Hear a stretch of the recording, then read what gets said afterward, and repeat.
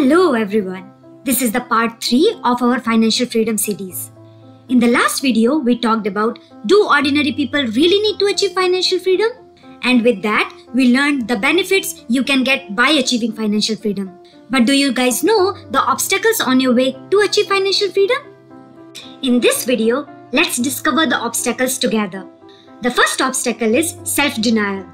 The environment one is brought up or raised up is one of the primary reasons that develops lack of self-confidence inside oneself. Perhaps there were too many impossibilities in your life and you were influenced by those past experiences which makes you doubtful about achieving financial freedom.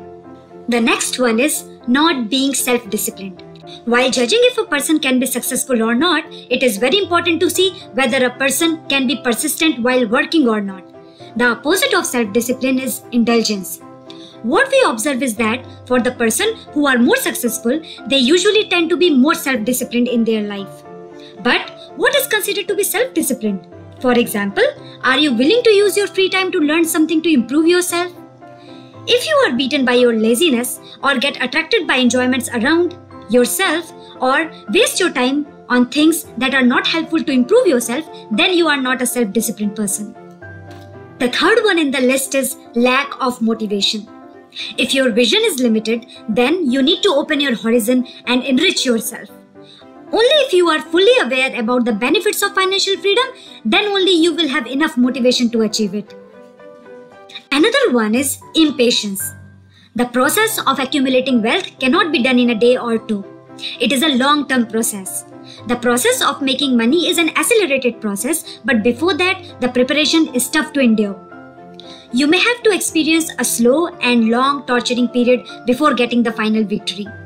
Many people only see how successful the billionaires are without noticing the cost they have paid for this success. The last one is hurry to achieve the desired result. Financial freedom is not easy to achieve, but many people want to see the results immediately. But there wouldn't be any poor fellow in the world if the success is that easy to achieve. An easier way to avoid this mistake is to divide your goal into smaller steps, and you may feel satisfied each time when you achieved that smaller goal. Meanwhile, you will also feel more confident in chasing financial freedom. To cut the long story short, on the way to achieve financial freedom, you also need to cover the journey to remove your personal defects.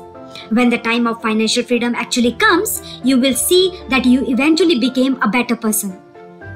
The next video will be the last video of this series, where we will talk how to actually achieve the financial freedom. Till then, stay tuned only on Bullsmart Finance.